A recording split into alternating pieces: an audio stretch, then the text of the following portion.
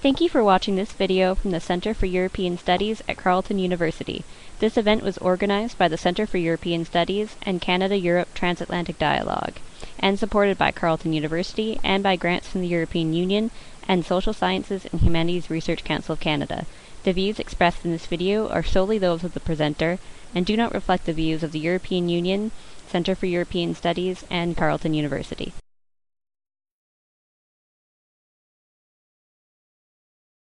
So, good morning, and thank you very much for inviting me to this conference. When I was invited a few weeks ago, I was hesitating first because I thought, going to Canada for 4 days, what does it mean for my carbon footprint?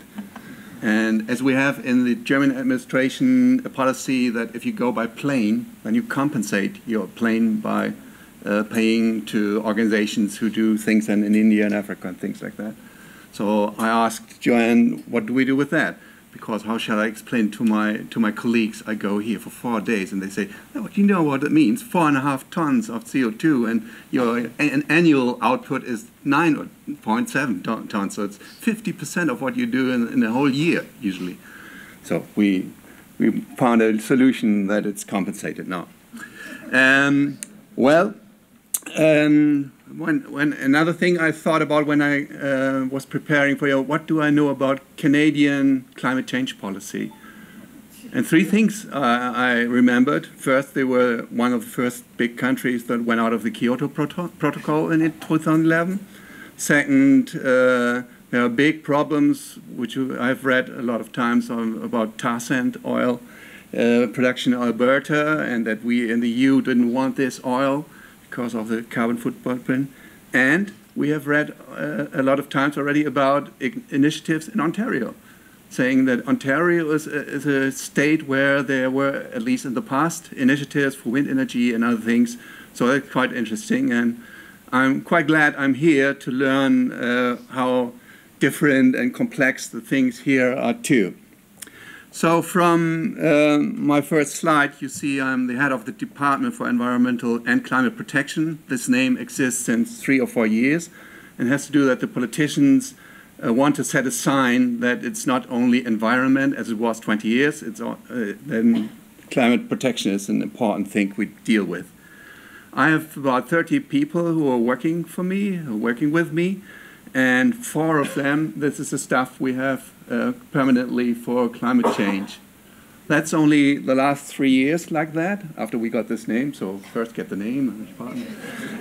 And so yeah, really, so the politicians were asked, if you give the name, so what do they do? Who is doing it? And we were complaining for 20 years we don't have enough stuff. At least we have, since 20 years, 1 engineer for climate change. But we always said we can't move anything if we have not more staff. Now we have 4 people, 4 engineers working on that, and we could use 8 or 10, no problem. And another thing that is important, we have in Germany on the different levels, I would say a few billion euros a year that municipalities can spend on all kinds of programs for climate change. We are funded by the EU, by the federal state, and by the states. And the problem is always you need staff to deal with that. And the cities have to put 20%, 30% on their own in programs like that. So this is the background. And you see, since 23 years, Osnabrück is dealing with climate change issues directly after the Rio conference in 1990. We joined Climate Alliance. Climate Alliance is the biggest NGO in Europe, connecting more than 1,500 cities who try to defend climate protection. So I will talk about actually what are we doing, because we heard a lot of things for planning and programs, and I will try to show you what we indeed do, because also the politicians say no more programs, no more paper, we want action, we want to see that something changes. I want to show you that.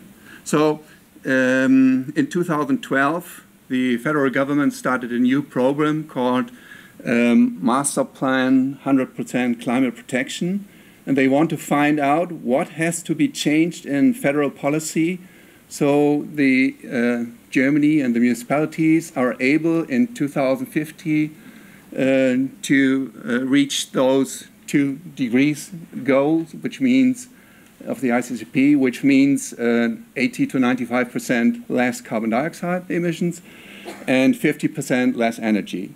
And we appealed for that, and now we are one of 19 cities and counties in Germany, also with Frankfurt and Hanover, who work on that. And they want to know where are the deficits in policy, and we can tell them. So, let's see. Doesn't work. Perhaps this. So the first thing, Osnabrück, where is that? I think the only one here in this audience is perhaps Joanne, because she studied there 1 month, she said yesterday. So what you see here is Germany, and the orange thing is Lower Saxony, the state where I live. And you perhaps know Berlin, you know Hamburg, have heard of that, Munich, city of Oktoberfest, yes. And where is now Osnabrück? Well, here it comes, there at the southwestern part of Lower Saxony. That's Osnabrück, the 3rd largest town in Osnabrück. It's called City of Peace because in 1648, the 30 Years' War in Europe, which destroyed almost totally Europe, the confrontation between the Catholic powers and the Protestant powers, the treaty was signed there in Osnabrück. So Switzerland, for example, and Netherlands were founded in 1648 in Osnabrück. So I don't know why you have not heard of that. Today, Osnabrück has 160,000 inhabitants, the 3rd largest city in Lower Saxony, and it's the economical and cultural center of Western Lower Saxony. We have 2 universities with 22,000 students there, and also something like you have here with the European juristical faculty. We also have the home of the German Environmental Foundation. That is important because it's the biggest foundation we have worldwide in environment.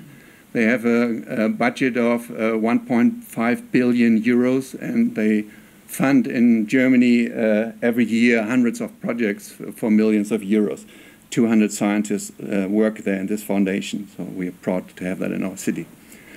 We also have, that we are not so proud at the moment, by the side of production and side of paper, which is important then for the energy demand, copper products, and cars. Well, Volkswagen caused a lot of problem, and we are very afraid that this major disaster, what happened, may influence our tax situation, and so also things we do here. The master plan, 100% climate protection, what is it all about?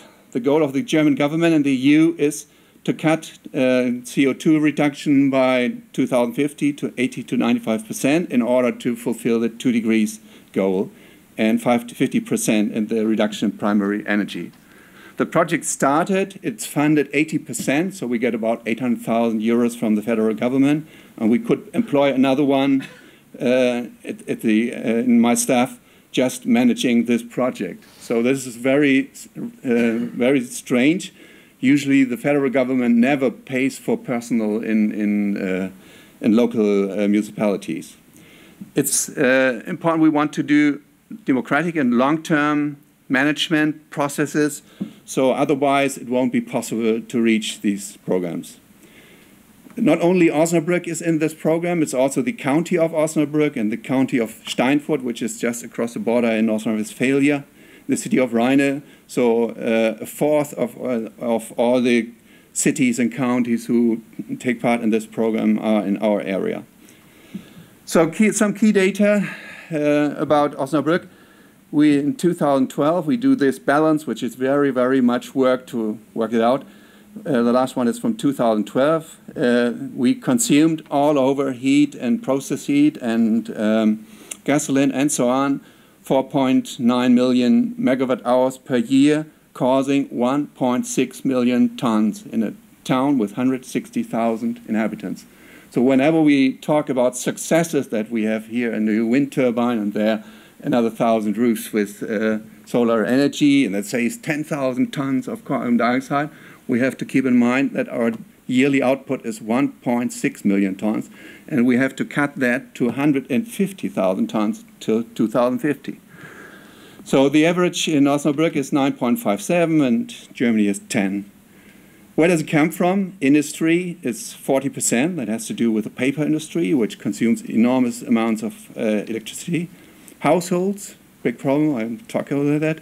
Traffic, very, very big problem, not only because of Volkswagen, what has nothing to do with carbon dioxide, it had to do with nitrogen dioxide.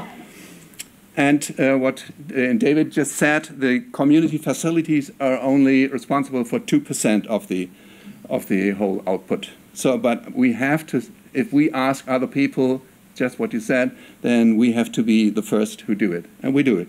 So if we build new houses or new installations, new buildings for the municipality, it's all passive house standard, meaning it's not may consume more than 15 liters per square meter a year, which is 90% underneath what is asked by law now. So all buildings are built this way, and it doesn't cost that much.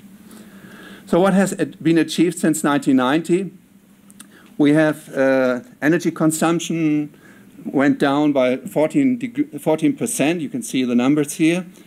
And the CO2 emission even got down deeper, except traffic. So traffic, again, is one of the biggest problems which is difficult to influence. And you see here the carbon dioxide. Wait. Perhaps don't use that. You see the goal of the Climate Alliance. We didn't fulfill that until 2012, so we have to do even much more. Everybody knows that. So what has been achieved since 1990? The consumption of process heat in industry went down by 50%. That's a big success. We have a decline in CO2 emissions faster than total energy consumption, what you just see by the figures. And we have a consumption of space heating for households being reduced by 11% since 12 because of better installations, better heating systems, and so on. And the energy consumption trends reversed since 2012. But we have an overall increase in electricity consumption that's going up steeply, which is quite easy to understand if you think about the electrification of our households, single households. And I tell you, the future will be electric. We will have electric cars, and so the electric demand will go up, and we have to put it on we have to produce in a renewable way. So current examples in Osnabrück, I will talk a little bit about solar panels, about wind turbines. We do a lot of geothermal heat recovery. That's very modern. Most new house builders now, they take their heat from the underground, from the first 100 meters, building geothermal heat recovery systems. We have a lot of insulation, but far enough, not enough to reach the goal. And we do a lot of PR and marketing work to promote new techniques which are available to inform people how they get money for special things. And another thing, we have about 150 of those combined heat and power plants to produce heat and power, which is carbon dioxide minimizing. As I said, electric mobility is something we do.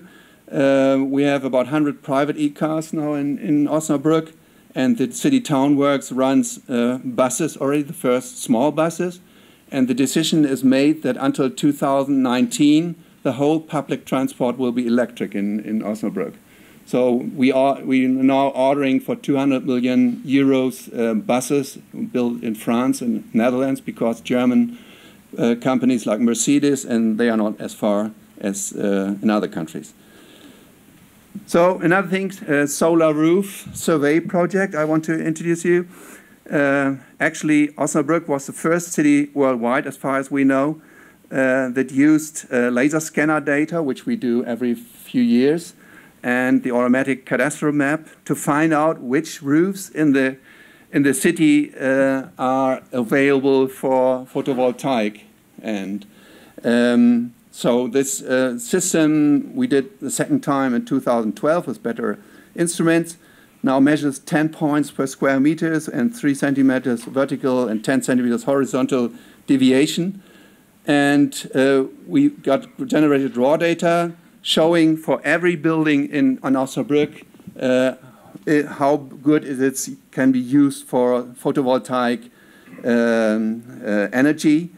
And the people can then go on the internet and put their address in there, and then they get their house with an aerial photo. And you see the red ones are the very good roofs. Don't show me anything. I hurry. Oh no, 5 minutes. Two.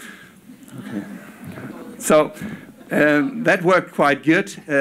Till now, about 500 German cities have also made this step and have this cadastre, because now people can look up how much do they have to invest, when is the return point for the investment, and what does it mean on carbon dioxide. In the end, you see by this figure how it went up from 1990 to the left, where the first solar panel was built in Osnabrück. Now we have 1,050 roof units, and they cover 16 megawatt of solar power in our city, where it rains quite often. So the same thing with thermal collector area. We have about 10,000 square meters on our roofs. Everybody who builds a new house always has solar panels on the roof. Another project we started in 2015 is the aerial thermal imaging project. So we, in a winter night, we sent another plane there who did infrared photos of all 33,000 houses in Osnabrück, finding out where there were severe energy deficits, which were discovered in about 20% of all houses. The results were made public on the internet, and we had 28,000 people in 3 months who went on this cadastre to find out if their house was in. And we offered them for free advice in the Townworks Advice Center, and 800 people took that. Here you can see the blue houses. The blue houses, they are very good insulated, and you can see the one with the red roofs, they have to do something. They can do something.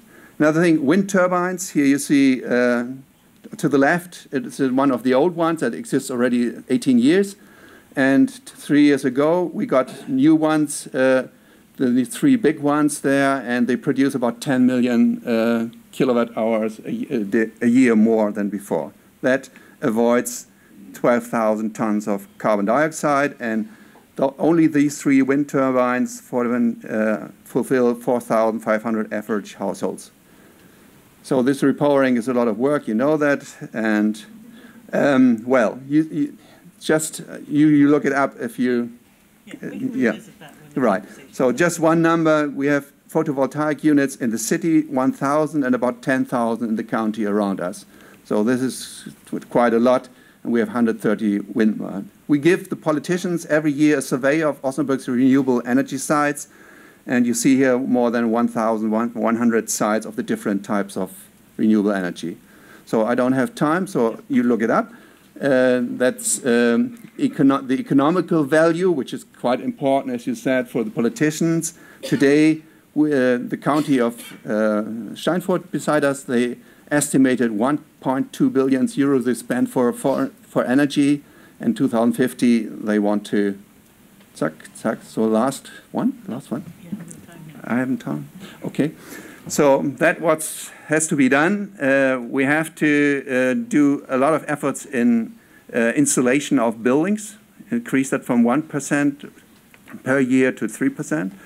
Traffic, we have to increase very much public transport, electric cars, and electric power, we have to cut the demand. So, thank you very much.